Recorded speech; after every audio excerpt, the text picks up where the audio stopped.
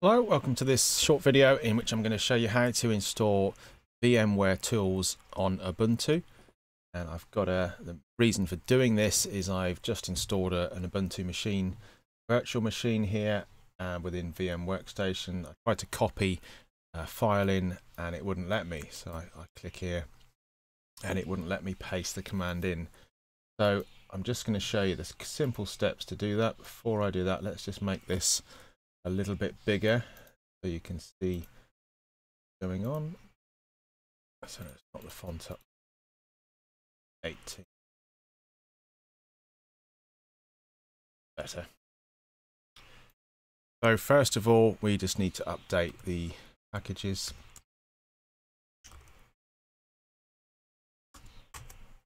Use sudo apt-get update. That will just update some packages here to make sure we got the latest versions. Then I'm going to run a simple command to install VMware Tools, and we need to reboot. While that's doing, my name is Roger Perkin. I'm a network consultant. I'm based in the UK. My focus is on network automation, Ansible, Python, all those sort of things. So I use Linux and Ubuntu quite a lot. So here we are. Now we're updated on the package. So the command you need is literally sudo apt-get install open VM tools -desktop -y. That will pull down the packages.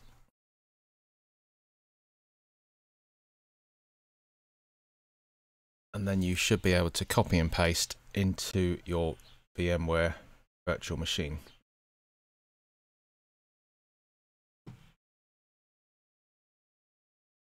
So that's done. So I'm just going to reboot now. Sudo reboot. Just going to pause the video. We'll come back when that's back online.